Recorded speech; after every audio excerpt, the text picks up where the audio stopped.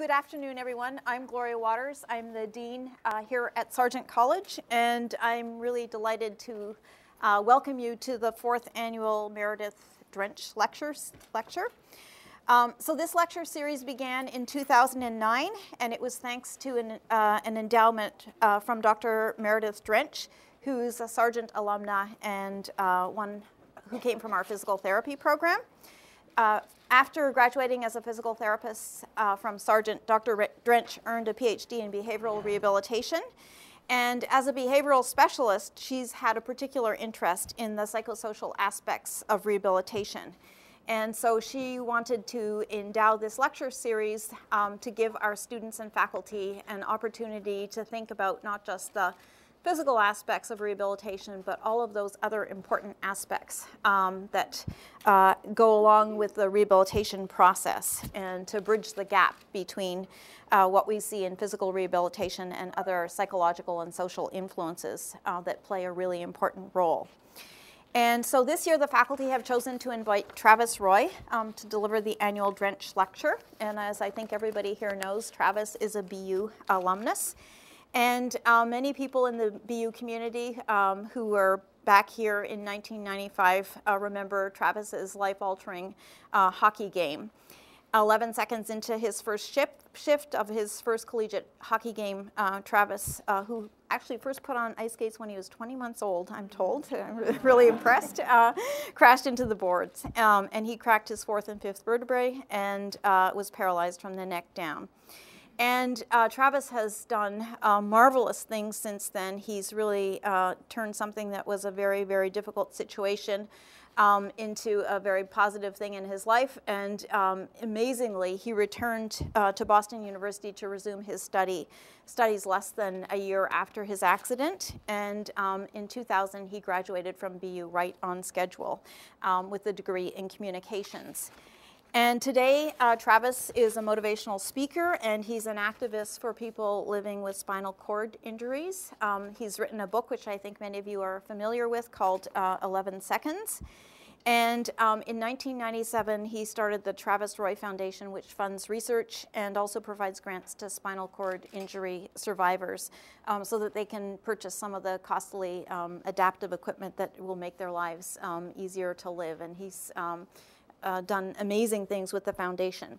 So we're really delighted to have Travis here. It's really a pleasure to have a BU alum and to have you, Travis, speak to us today. Thank you. So welcome. Thank you, Denise.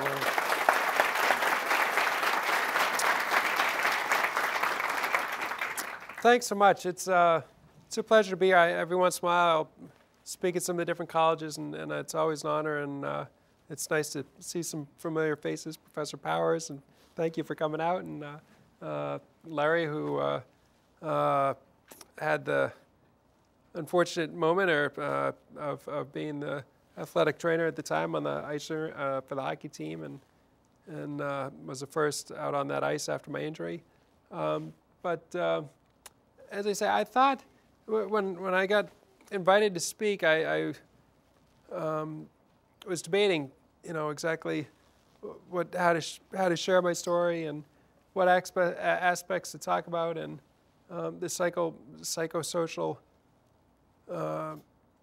issues of my rehabilitation and how this whole thing has impacted my life and the people around me. And I was really looking forward to it. And I thought I think it's important to know a little bit about me before my injury and who I was and how I saw myself, and then walk through a little bit of the injury itself and the acute phase and how it affected my family, my friends, my relationship with society in general, and some of the highs, some of the lows, and leave some time for some questions. I really look forward actually to leaving some time and a little bit of dialogue, and so hopefully I'll be thinking of some questions. I've always been pretty open and honest. I think if those that have read my book, sometimes a little too open in hindsight, but I think that was probably the success. Why the book was successful was I really let people into my world. But I brought a few they asked me if I had any multimedia to bring along, and I said no. And then this morning I came up with the idea to just bring a few photos that kind of coincide with the different times of my life and physically how I saw myself and who that person was at that time of my life and how it's changed.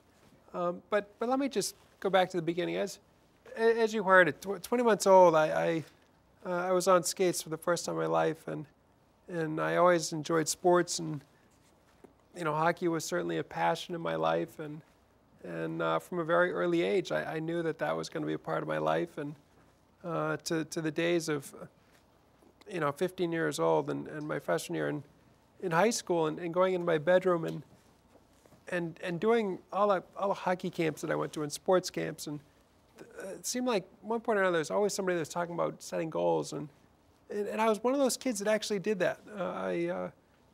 I pulled out a piece of paper and a pen, and it was a fall afternoon, and I had my goals, and I had my short-term goals of how many goals I was going to score on the hockey team my freshman year and my sophomore year and junior year, and different awards I wanted to win and all-star teams I wanted to play on, and talked about going down to Massachusetts and playing prep school hockey, which was sort of a stepping stone to playing at a higher level, and then my dream goals of playing Division I college hockey and earning a scholarship, and maybe someday playing in the minor leagues, the AHL, and then to the NHL, and literally at the bottom of my list of goals, in red and blue markers, I had to play on the U.S.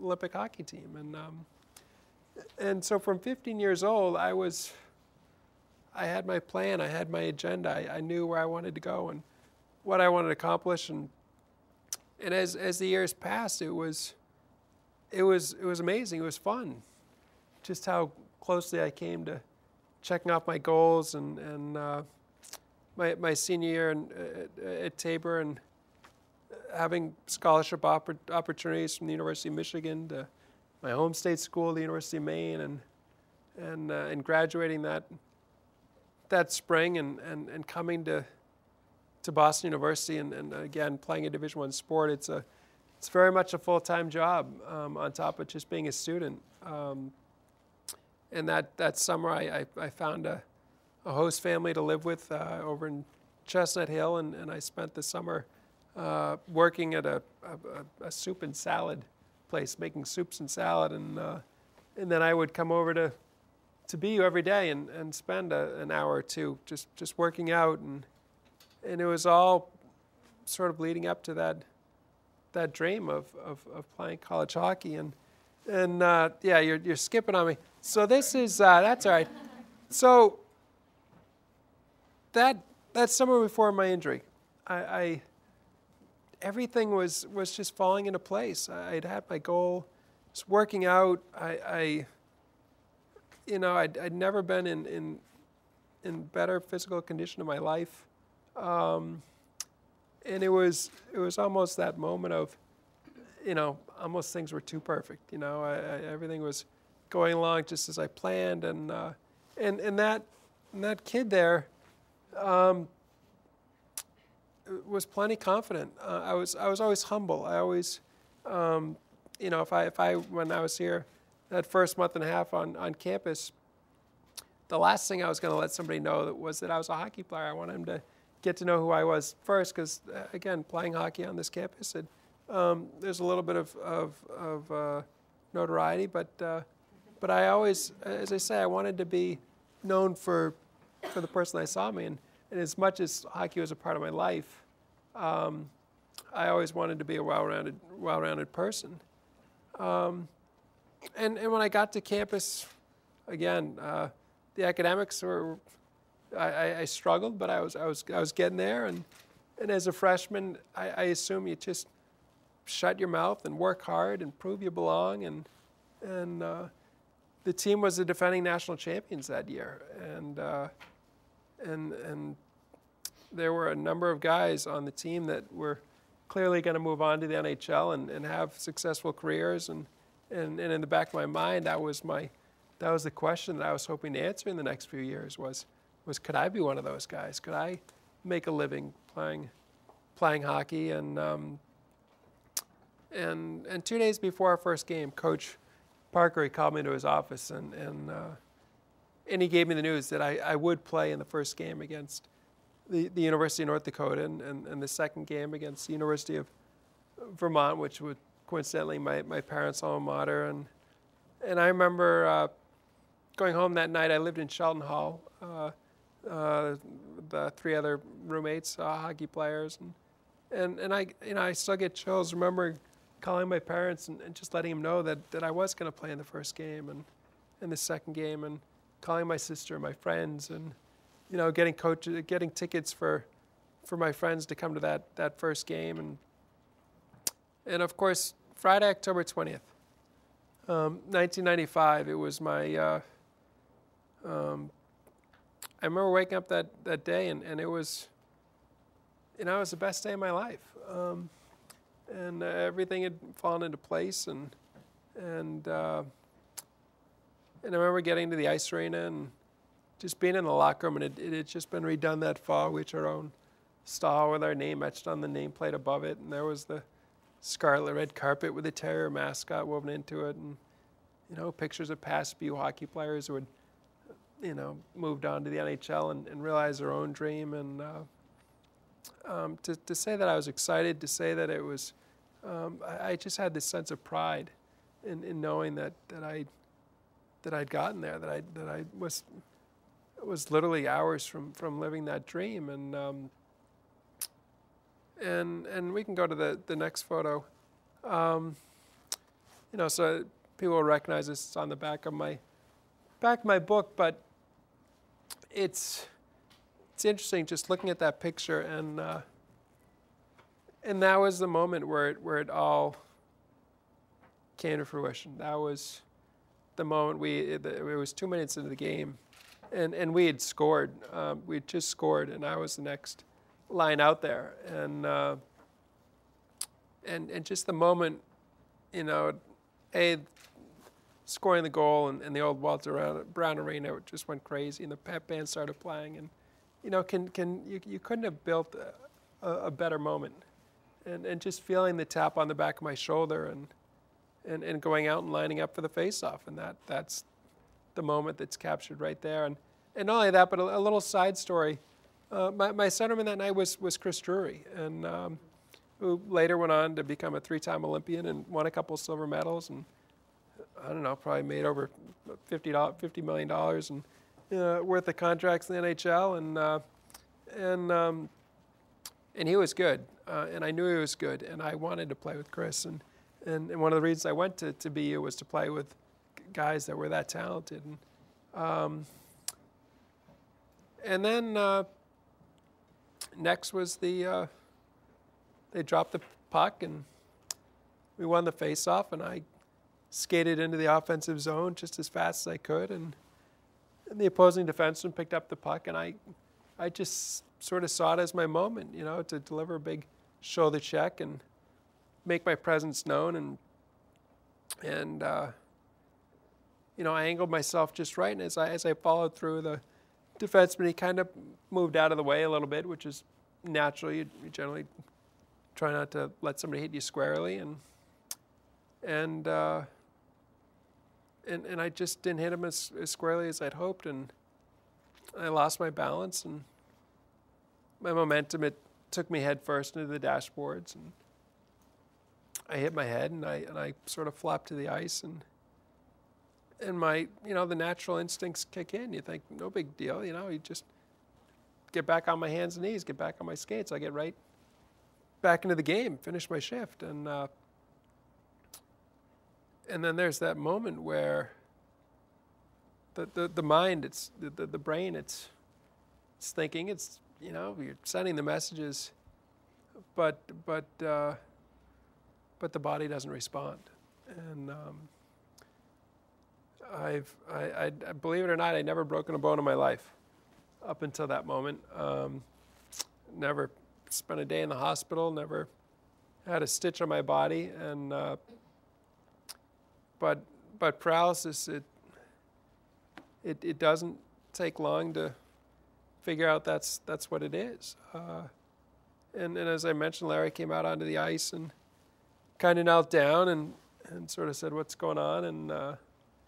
And Dr. Skeptis also made his way out onto the ice shortly thereafter, and I remember him, feeling down around my feet, and him asking, can I feel this? Can I feel that? And when I say feeling down around my feet, I could just tell from where he was speaking to me that he was towards my lower body, and I couldn't feel anything, and kind of thought, well, got all this hockey equipment on. Of course, I can't feel anything, but really the moment that really clinched it for me was I was tilted laying face down. My head was tilted to the side, and I started to see my hockey glove come moving towards me ever so slightly, and I realized that it was my glove, and then I realized it was still on my arm. And it's one thing to not be able to move, but with the absence of sensation, there is no discomfort. There is no almost that awareness of where your body is gone. So when you see that hand come just ever so slightly into view, and you realize that it's yours, and you had no idea that that's where my hand happened to be. When you're seeing your own limb, but not having any ability to move it or feel it, that was the moment where I realized this is a really big deal, and I was in big trouble. And but on the personal side, the thing that was mostly going through my mind that night, and I had asked one of the assistant trainers to find my dad, and my dad had coached me my whole life, one degree or another, and he came walking out onto the ice, and it was the same thing as always. I'll never forget hearing him saying, "Come on, Trav, get up, be tough. There's a game to be played," and that was sort of my mentality always, was to get back to the bench, and I hated laying on the ice.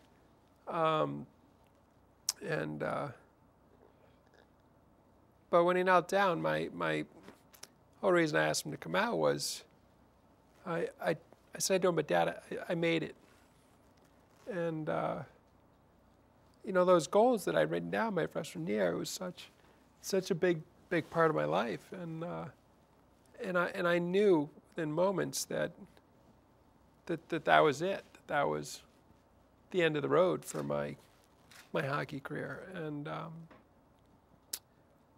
then it was the neck brace, and it was the stretcher and the ambulance, and when we got to the hospital, it wasn't long before they'd taken X-rays, and I forget the exact timeline.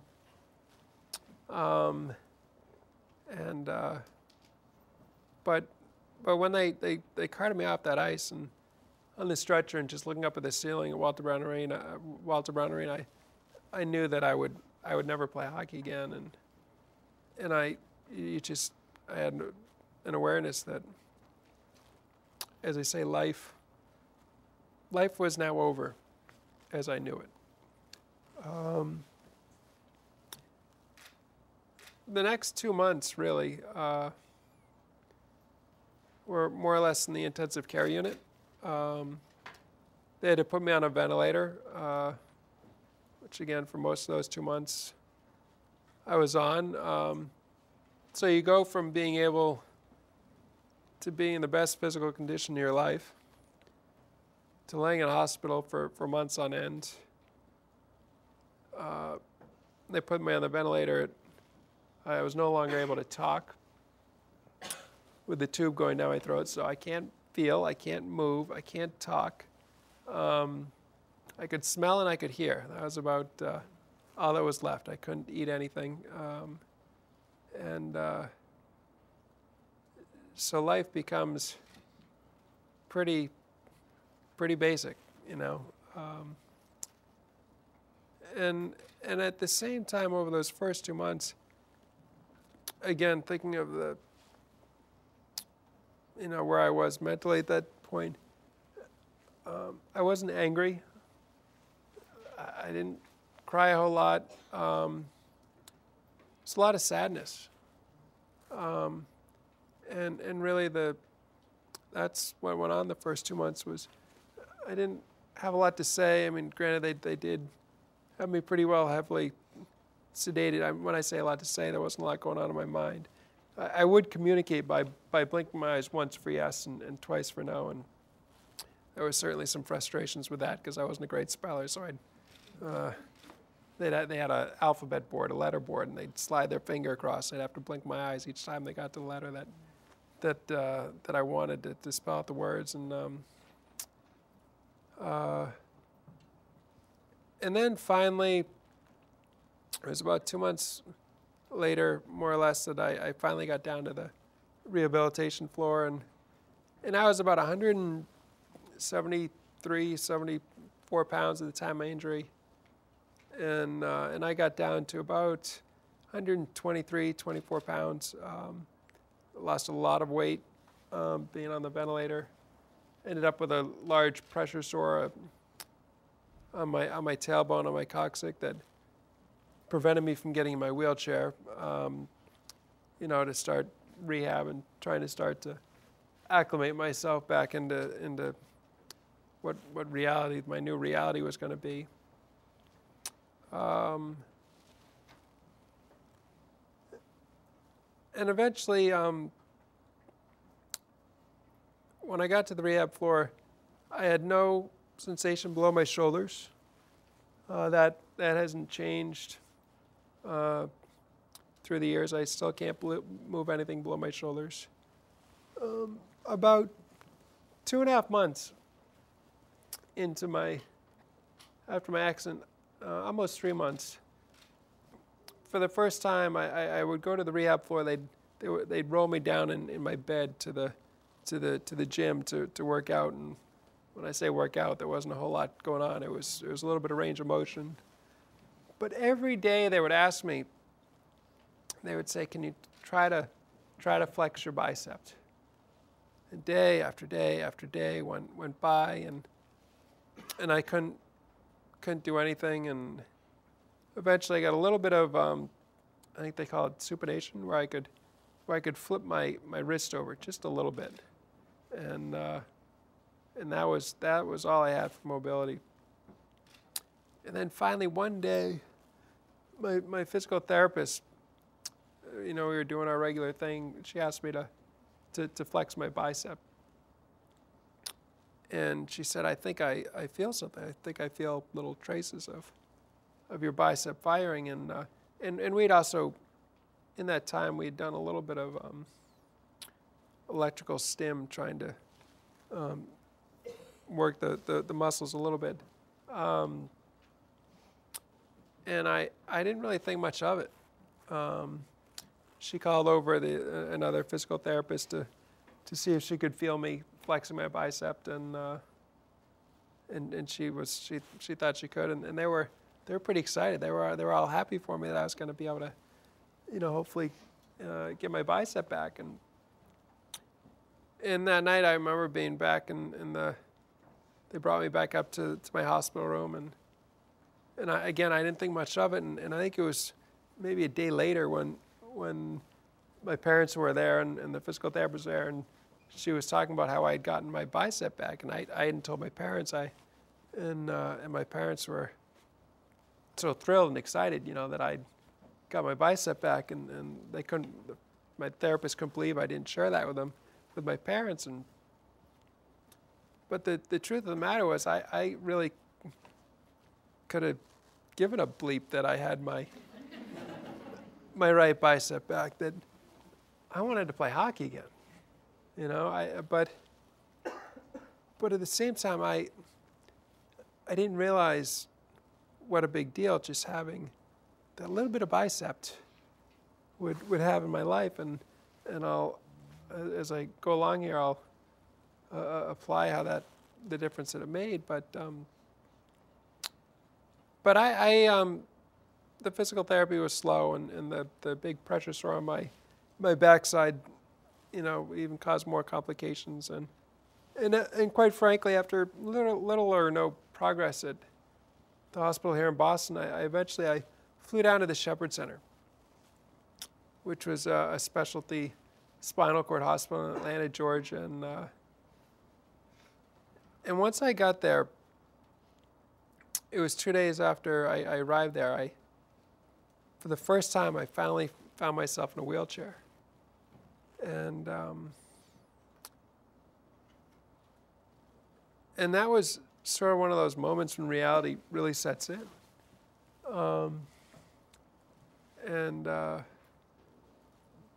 Realizing that this is where I'd most likely spend the rest of my life.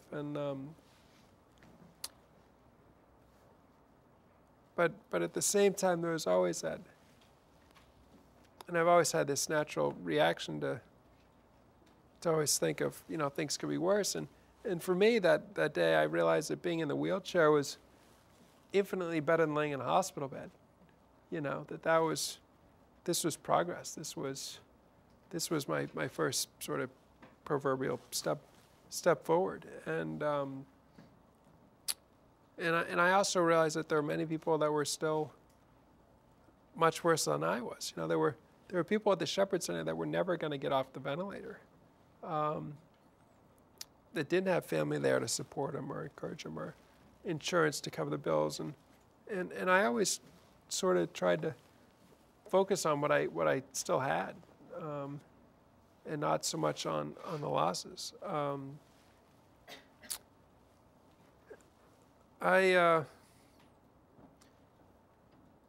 The physical therapy was tedious, to say the least.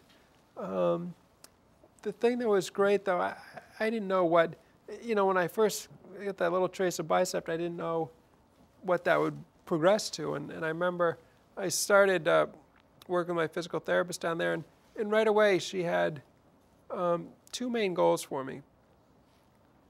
And she said, we're going to get your biceps strong enough to do 2 things. One, so you can feed yourself, that I would be able to literally lift my hand up, with the help of some adaptive equipment, that I could feed myself, bring food to my mouth. And then the second one was I wanted to be able to operate the joystick to my wheelchair. And at the time, I was on a sip and puff device, where literally breathing into a tube that would control whether my chair went forward or backwards, or left and right. And such basic, minimal exercises. I mean, literally just trying to flex my arm, and the fatigue level was incredible. I mean, I would do like 3 reps, and I might get my hand to about here, and then it would drop, and then I would, wait a minute, and then I might be able to replicate it a second time, and by the 3rd time, that was it. I mean, the muscle was exhausted. I mean, those 3 little exercises, I felt like I'd run a marathon. I mean, literally. But then there are the moments of success, and it was at the end, I was at Shepherd for 8 weeks, and it was probably around the 7th week, 6th or 7th week, where finally, for the first time, they'd hooked up a special wrist brace and a little clamp on it, and they'd clamped a bagel to the wrist brace, and I'll never forget just struggling with everything I had to get that bagel from my plate to my mouth. And I remember thinking at the time, I was like, this is like being back in the gym lifting 175 pounds. But it was still, this bagel had become 175 pounds to me, basically, just trying to get it to my mouth. And I knew that it wasn't, that my arm was just about dead tired. And so I lurched out and I grabbed a bite of it. And my and my hand just dropped down to the table. And but those were the little moments of, the goals were no longer trying to make it to the NHL. It was just trying to get that piece of food to my mouth. And boy, it was a lot more fun, trying to make it to the NHL. But at the same time, I still got that little sense of satisfaction of checking off that little goal, and that little resemblance of pride of knowing that, if I need to, I can feed myself. And then there were other breakthroughs, little breakthroughs, in highs and lows. I remember the first time, and I talk about this in my book. I think a couple of these things I discuss in my book, but the psychosocial aspects of rehab. Every time in the hospital, whether I was in Boston, whether I was in Atlanta, there was always a comfort zone. There's always a feeling of feeling safe in the hospital, and it was a big deal that first time out of the hospital. And actually, before I progress, I skipped a photo. If you want to go on to the next photo, this is at the in the ICU, and this is that moment of everybody's trying to make the best of it. You can see the smiles on the people around me, and my girlfriend was there at the time, my parents, and you can see the ventilator to the right and that Ambu bag up on top, which I hated that thing. Anyways, sorry to backtrack a little bit, but just trying to, I remember just trying to be there for my parents. I knew that, and my girlfriend and my sister, and I knew that there were so many people that cared about me and just wanted everything to be okay, and as quiet a time as that was for me, and that was always my thought. For me, was I got to keep moving forward for my family, for the people around me, and that sort of gets me to where I was just talking about that first time out of the hospital.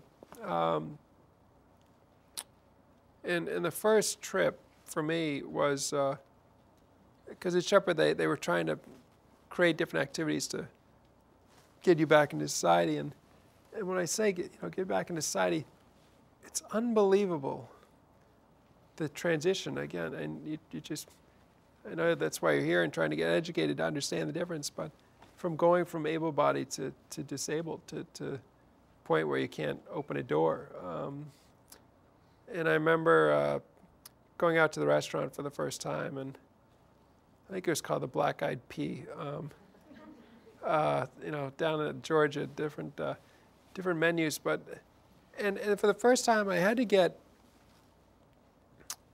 in one of those accessible vans, but it was for, it held like 6 or 7 wheelchairs, and growing up I'd see people get on in the accessible vans, and I really fought back the tears, because there were 4 or 5 of us that were going out to the restaurant that night, and our families were going to meet us at the restaurants, and when I got in that van and they strapped down my wheelchair, they put the seatbelt across me, and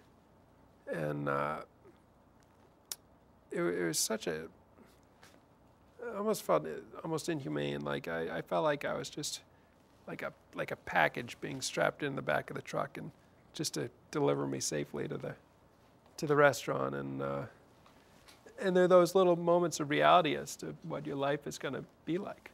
I'm used to hopping in the back seat of the car, or front seat, or driving, and now I had no control over anything, and just the sounds of that van, and the squeaks of the chair, and the clanging of the buckles, and they got us all lined up 2 by 2, and but we got there to the restaurant, and And I got out, and I was just trying to be so brave for my parents. I didn't want them to see how emotionally upset I was.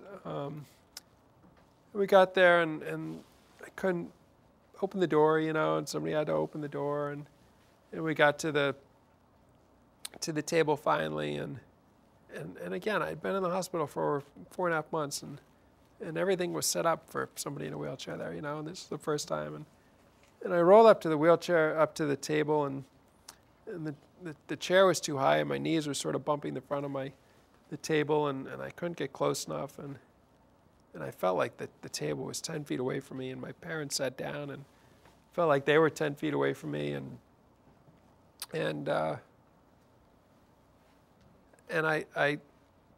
just couldn't help it. The tears, they just started rolling down my face, that this, again, those little moments of reality, like, you see the first picture that I put up on that screen, and that kid could do anything. He had the attitude that he could do anything, that anything was possible.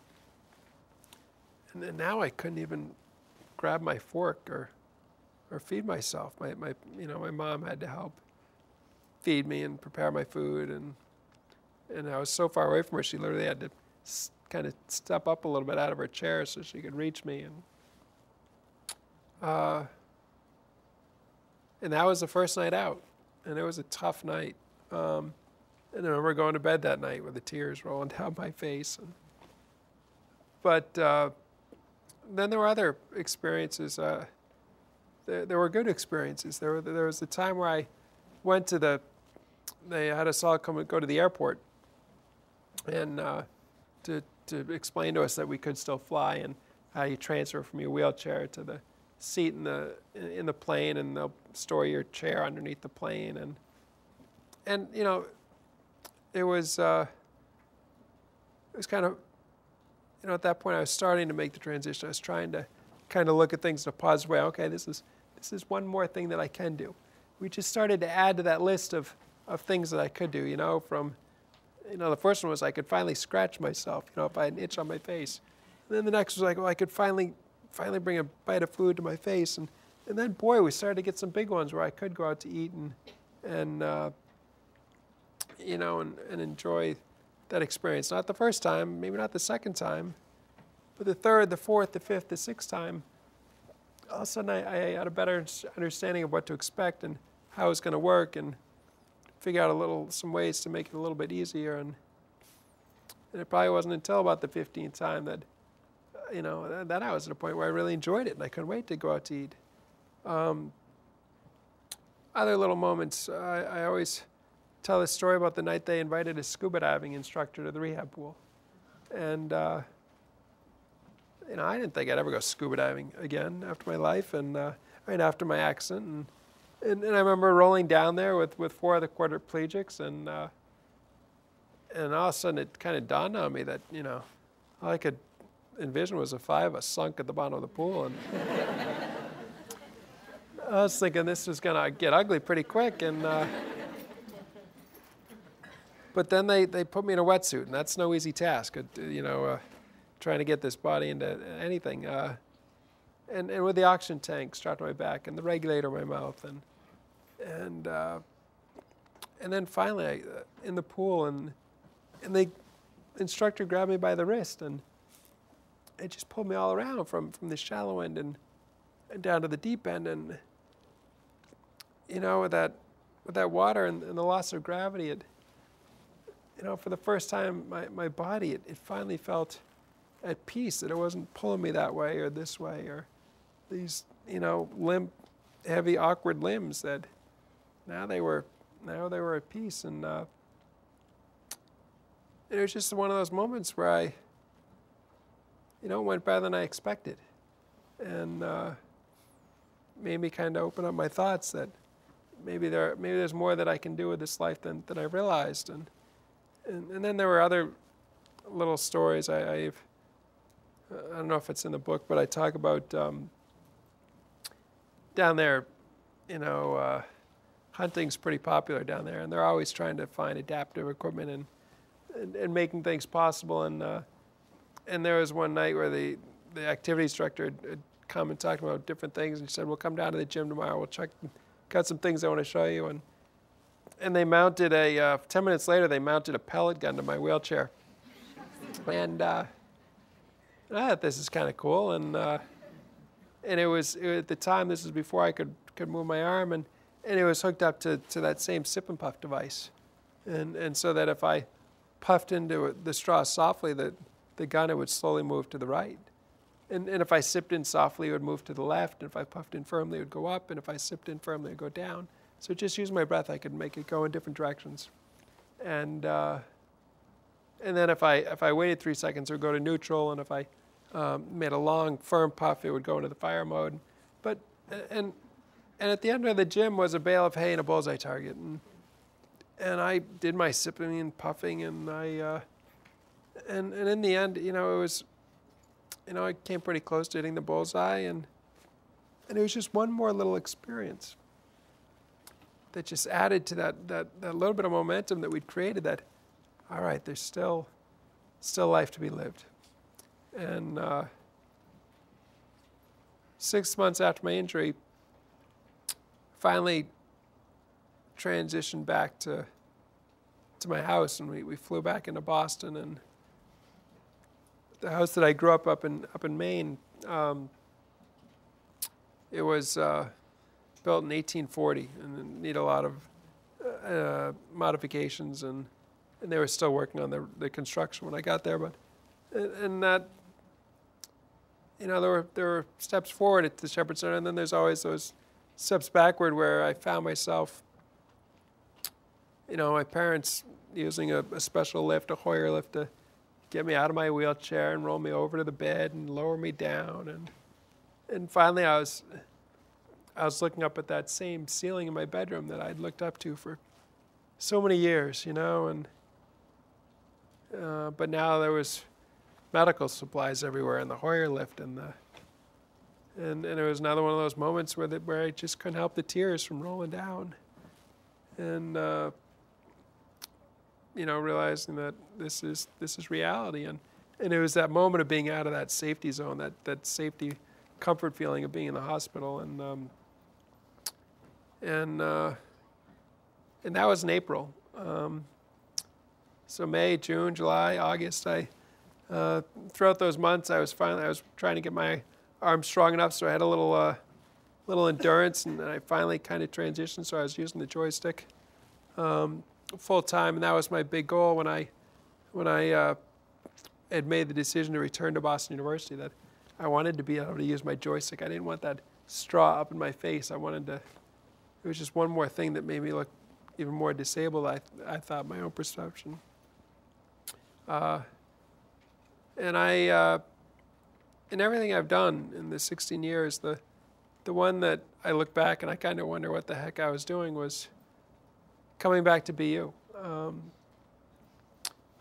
I found myself sitting in front of the same dorm that I had walked into just 10 months earlier.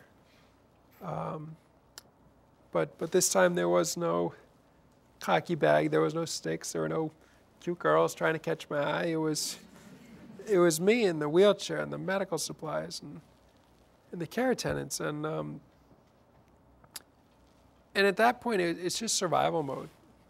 It's one day at a time. It's 1 hour at a time, really. And I remember one of the first nights going down to the cafeteria, and I remember rolling down, and it was packed over at Shelton Hall, and everybody's excited to be back at school, and the energy and the excitement, and people are catching up, and I was only on campus for really about 2 months, and a month and a half, and I never really didn't make a lot of friends. Again, when you're playing hockey, you're with the guys, full time. I made some friends, but and I went down to the cafeteria by myself, my care attendant, and I came out of the food line, and I looked around, and there weren't any real tables that were close by that I could get to that weren't already taken, and fortunately a table cleared out, and I rolled right up to it. My care attendant sat down and sort of prepared my food and set me up with my wrist brace and special equipment so that I could feed myself, and I still wasn't very good at it, and I'd sort of make a mess of myself, and that was kind of hard.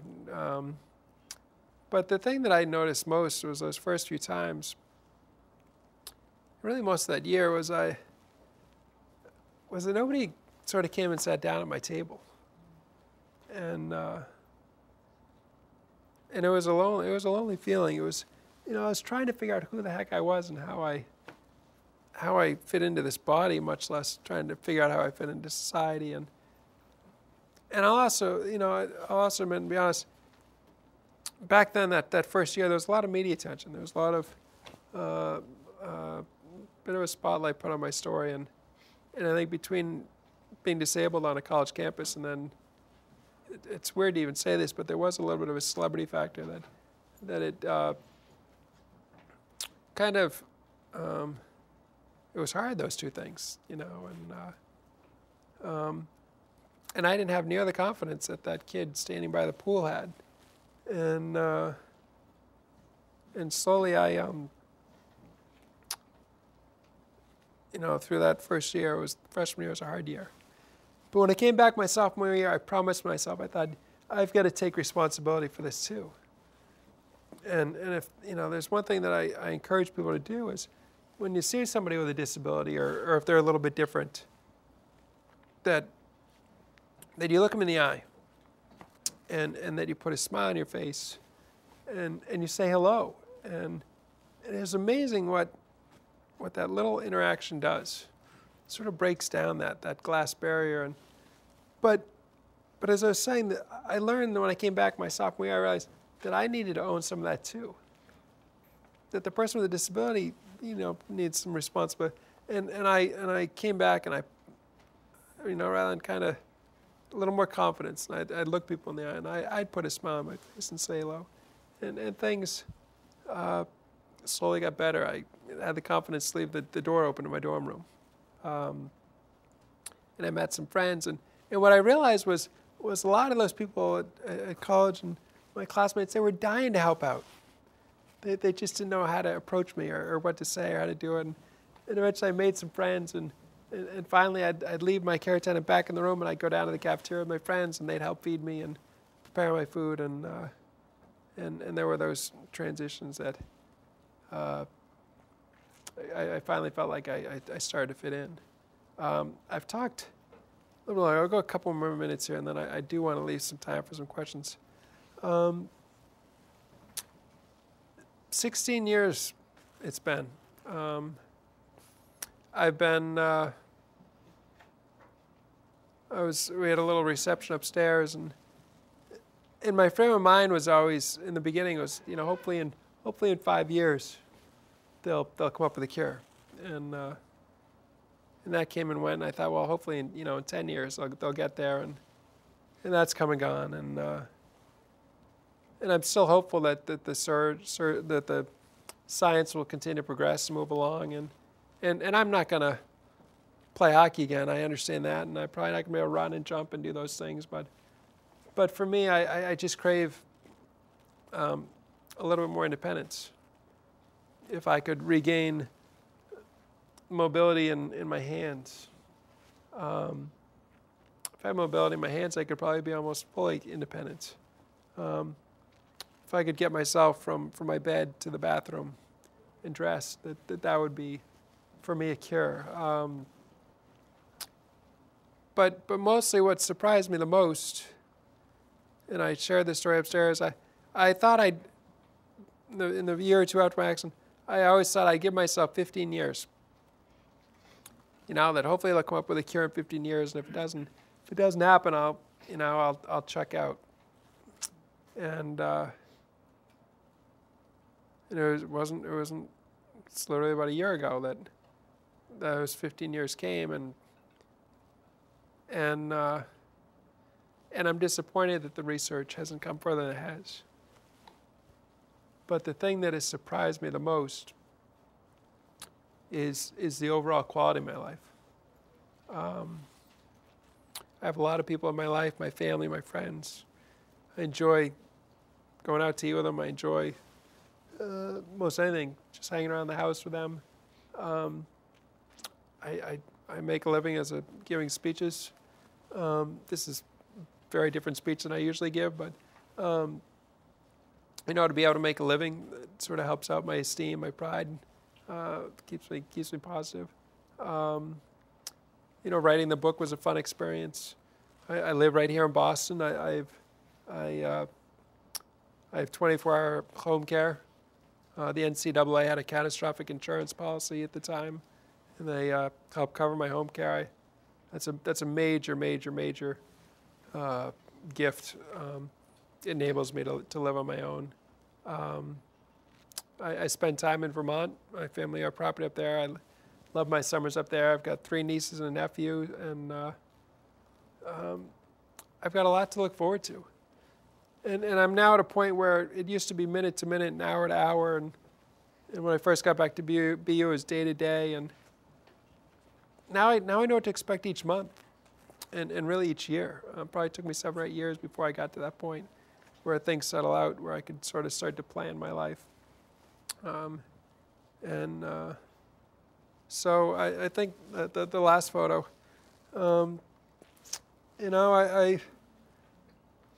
that kid's got a far bigger smile. I say kid, 35, 36. But never did I think I'd have that smile on my face 15, 16 years later. That I almost get emotional seeing that was a good day, and I have lots of good days. I think in the end of my book, I share that no, I can't do the physical things that I used to. But I can still laugh, I can still cry, and I can still enjoy the people around me. And that's what all you physical therapists and occupational therapists in the room, that's what you guys get to do, is to try to give people back every ounce of independence, educate them on adaptive equipment that can change their lives. Because those are dark days at the beginning when you're dealing with somebody with such a catastrophic injury as paralysis. But even if you're just trying to rehabilitate a knee or a shoulder, that this is the grand scheme of changing a life. But it happens on smaller scales as well to give somebody the mobility and the physicality and the life that they had before their injury. And it's it's a really special career to be able to impact somebody's life that way. And but in ending, and I hope that you want to be great at what you do. If you're a great physical therapist, an occupational therapist, that you can do so much for your patients in any of the different programs here at Sargent. And if you just want to be okay at it or average, then you're really doing a disservice to your patients, to the people you're working with. And I've gone longer than I want, but I had good experiences with my PTs and OTs, and they changed my life. They're the big part of the life I live now. But I did have a bad experience with a physical therapist, and it quickly became apparent in my outpatient rehab that she wasn't prepared. She didn't know her stuff. And I knew it only because I'd had such good care, and I knew what needed to be done. And thank goodness I knew the difference between somebody that knew the goals that were appropriate and those that weren't. So, all right, I got to stop because I do want to take questions, and hopefully we can go a little long. If people need to leave, I understand. But are there a few questions? And I know we have a microphone that this is being great. We'll put your hand up and we'll. Right after your accident, when you were like at your lowest point, and no one could really relate to what you were going through, what kinds of things did your family say that maybe it helped you feel better or made you feel more isolated? That's a great question. And that's a challenge, and the things that help me feel better. There is a moment, and it actually can go for weeks and months,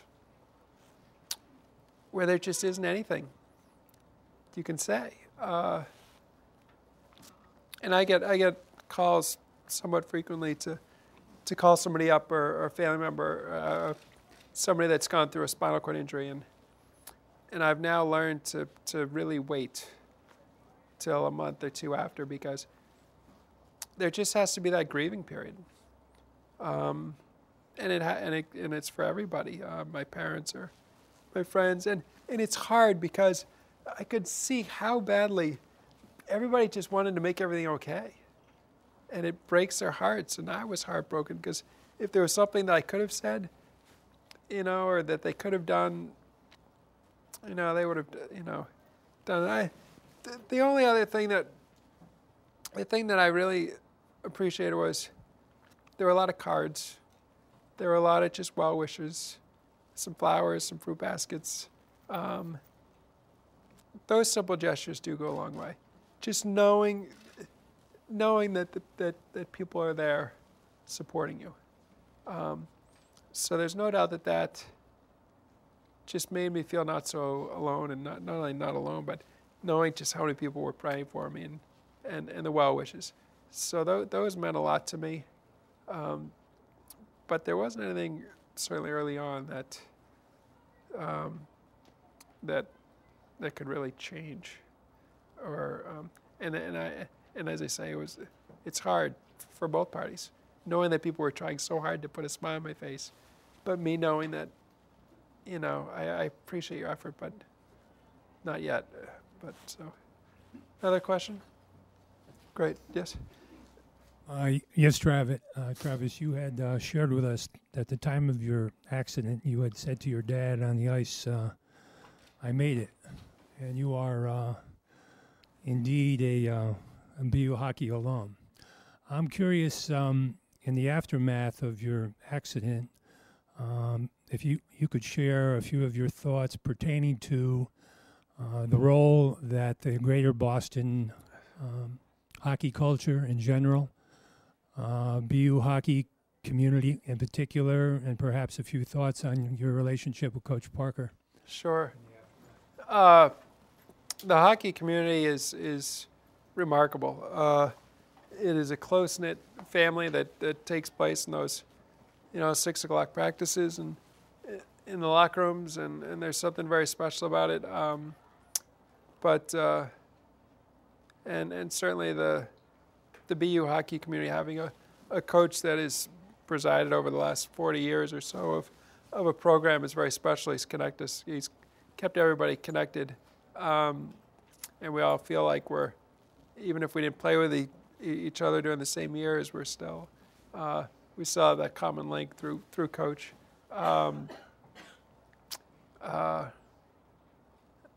My relationship with Coach Parker is probably outside my family, one of the most important relationships I have. I've appreciated his friendship. I've a few nights where I've definitely cried on his shoulder, and I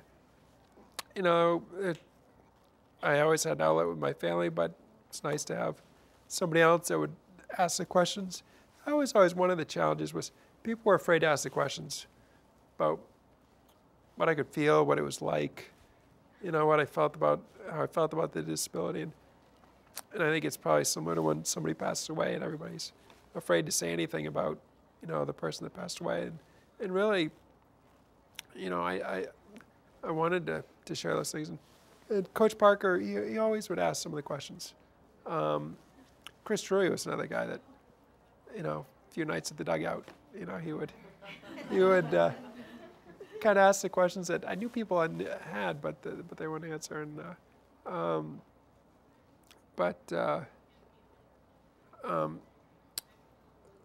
along with the support from the Boston, New England, the whole country, and the hockey family, they did a lot of fundraising. And as I say, next to insurance, next to having family and friends, if there is some private fundraising, some, having the right technology, the right computer, the right wheelchair, the right van. Boy, it makes dealing with an injury like this so much easier. There's already enough stress in just trying to make sure your care attendants show up to get you out of bed and ready for the day.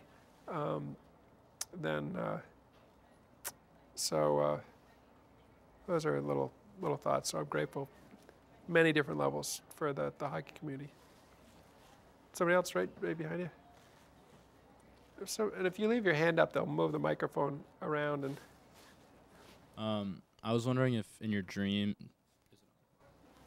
do you ever dream that you're walking or running or playing hockey? And in my dreams, do I ever dream that I'm walking or playing hockey or running? Early on, my dreams in the first year or two, quite often they were mostly able-bodied. Over the years, they've slowly transitioned to. I'm not necessarily in my wheelchair, but there's always something that's off. There's something that's wrong. I can't.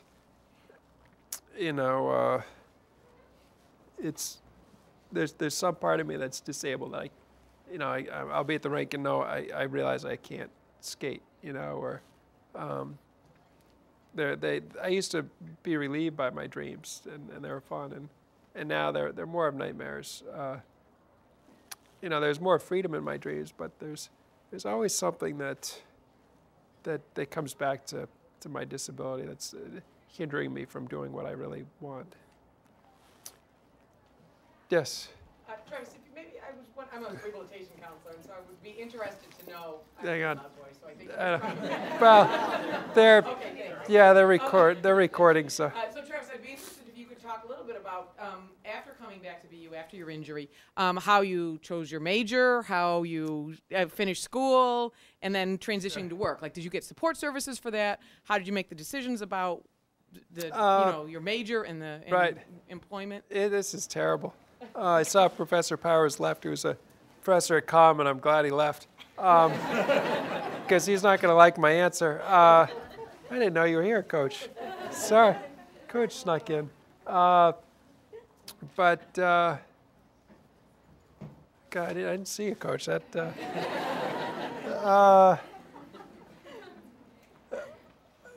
was originally in the College of Arts and Science. I was originally a psych major. When I came back, trying to figure out physically what I could do and how to apply that.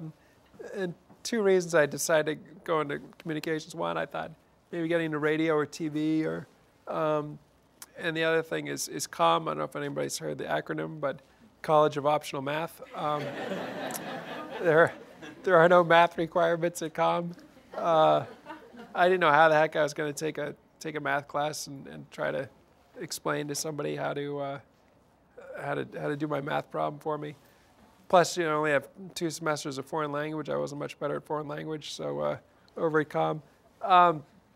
But they actually they helped kind of create a curriculum with some public speaking courses, oral presentation courses, with some radio. I didn't do any TV, but and just sort of some mass comm classes.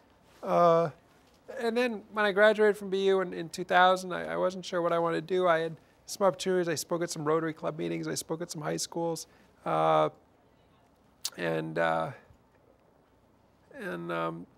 decided it was something I enjoyed doing. I tried to work on my presentation and what my message was going to be, and slowly got a little bit better at it. And then I realized I could make a living at it, and I've enjoyed it. I have a couple different talks I use to high school and students, and one for corporate groups, and now I make a pretty good living, and again, that always helps out the confidence.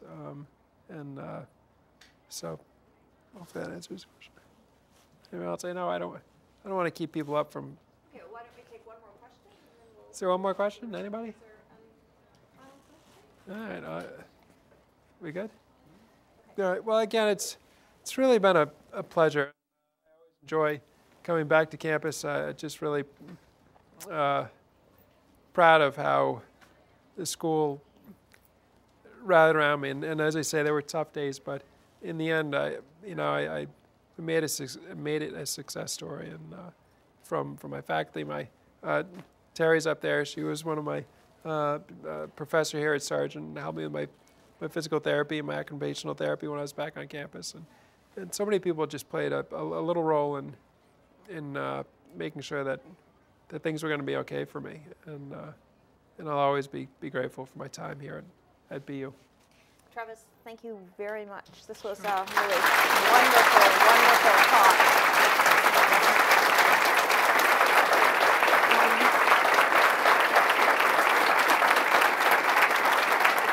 Unfortunately, Meredith Dench, who's the person who endowed this lecture series for us, isn't here today because she's ill, but this is exactly the kind of lecture that she really wanted our students to be able to have the opportunity to hear. So I really thank you for giving this lecture. Thank you. Thank you. Okay. Yeah. So.